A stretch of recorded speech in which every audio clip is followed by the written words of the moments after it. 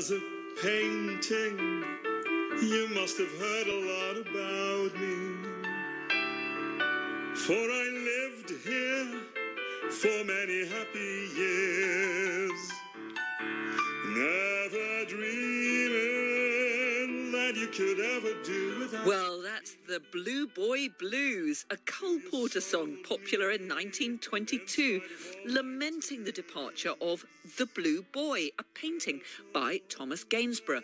It was sold to an American tycoon for a record sum, to the dismay of art lovers here who queued for hours to see it before it was shipped across the Atlantic. Now, it's back in the UK and will go on public display at the National Gallery tomorrow, exactly 100 years since it left for America. Well, earlier I spoke to Philip Hook, former director of modern art at Sotheby's, and Adam Busiakiewicz, a art historian and lecturer for the Art Society. And I began by asking Adam why the Blue Boy was such a special picture. Well, it's a truly iconic work of British art from the mid-18th century, or the later part of the 18th century, by Thomas Gainsborough, which shows a very flamboyant young man standing in an atmospheric and highly romanticized landscape with his hand on his hip, striking this magnificent pose. But what is really captivating about it is the magnificent way the costume is painted. This young boy is literally covered in a silk costume with a so-called Van Dyck collar, a type of collar which imitates dress that existed in the 17th century, made popular by Anthony Van Dyck in British portraiture. And it's a marvellous painting, so evocative of that period in the 18th century when Gainsborough created it. And Philip, just tell us a little bit about the story of the painting, because, it's been quite a famous painting for many years. And in fact, many people were very distressed when it was sold overseas. Well, I think that's absolutely right. And it was sold exactly 100 years ago in 1922. It really is one of those very famous paintings that people recognise, and it's one of those whose image is so familiar that they transcend their original functions as works of art. You might almost say it's in the same league as the Mona Lisa or the Scream by Edvard Munch, because it's that familiar. But it's a portrait by Gainsborough of his nephew, Gainsborough Dupont, and it was in the collection of the Duke of Westminster. And then in 1922, Joseph Duveen, who was this absolutely marvellous showman art dealer who sold works of art for huge prices, generally from European collections to rich Americans, managed to find a huge bid of $728,000, which persuaded the owner, the Duke of Westminster, to sell the picture to this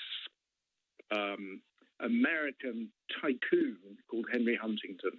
So off went this wonderful image, this quintessentially British portrait, to America in 1922. And there were people, Adam, literally queuing up to catch the last glimpse of it 100 years ago. Cole Porter even wrote a song about it. Yes, I can imagine the massive publicity that the sale of this such iconic painting must have inspired. And this generally does happen. I'm sure Philip knows about such stories more than I do. But sometimes the sale of these great works of art do just capture the public imagination in a rather amazing way. And I think we experienced this ourselves in our own time in 2017 when Leonardo da Vinci's Salvator Mundi was sold for over $450 million. I mean, that was a story that spread across the world. And certainly in 1921-22, when The Blue Boy was sold, I think it's very much a similar sort of equivalence, really. Yeah, I'm reading that 90,000 people queued up to say goodbye to the picture. Philip, do you think there's going to be much excitement when this painting goes on show to the public tomorrow?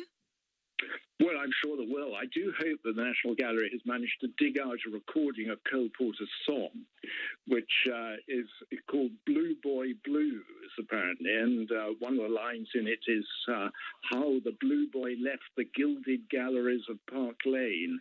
I don't know whether anyone's actually got a recording of that song, but it would be it was an indication of quite how topical the whole thing was 100 years ago.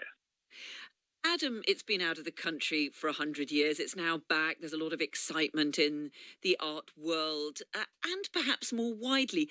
It clearly is a beautiful and a very evocative painting. But why do certain paintings like this, like as we were hearing the Mona Lisa or Munch's The Scream, why do certain pictures like this take on that wider significance and appeal to a public beyond those dedicated art lovers? Well, firstly, I would say it's a fantastic painting that has to be seen with your own eyes. Gainsborough was a true magician when it came to painting fabrics, textures, and also a facial likeness that was living and breathing as he described it. So as a work of art and an aesthetic object, it's beautiful. So that's one point. But also I think the story about its sale in the 1920s was also one of the reasons that it became so famous and so well known. Frans Hals's The Laughing Cavalier, of course, did the same when it sold in the 1860s to the Marquis of Hertford, who paid such an enormous price. That sale really regenerated an interest in Frans Hals. So it's certainly the stories and the media hype that makes or that can make works of art famous and certainly distribute them amongst the wider population. But it really is a wonderful thing that they are going to be, that it's back in London. And, we live in a very dull, awful age of NFTs and 3D printed artworks. I'm so glad that a real living object painted in 17th century by Gainsborough will be back in London, so that people can actually come and see it, most of all, which is after these few years of I'm awfully sick of screens. I don't know about you. Yeah, Philip, wonderful to know that this is an actual painting, not an NFT, not an online work of art or something quite obscure that certain people will love and others will hate. Philip, what do you think it is that makes a painting like this something that resonates with a wider public beyond those who are dedicated lovers and critics of art? Well, it's a very fascinating thing, the way this does happen. As I said earlier, it's happened to the Mona Lisa, it's happened to The Scream, maybe also Van Gogh's Sunflowers. They are images that people recognise, that people who don't know very much about painting do still nonetheless know. And one of the things I think that heightened the excitement about the Mona Lisa and The Scream was they were both stolen in their histories and created enormous media interest when that happened. And I think there's a parallel here in that the Blue Boy, while it wasn't stolen, did leave Britain, and there was a sense of loss about it, which focused imaginations on it. And I just think it's the most wonderful image. I mean, it's what people in the trade call a swagger portrait. It's the ultimate swagger portrait, called a swagger portrait because the subject has such self-confidence that they seem to swagger, and that's exactly what the wonderful boy in blue does. And Adam, of course, it's only here on loan. You've only got a few weeks if you want to actually go and see it. But it clearly will provide a further boost to the National Gallery. And it has been a difficult time, hasn't it, for galleries that were closed for a while, then they were open, but only allowing limited numbers in and so on.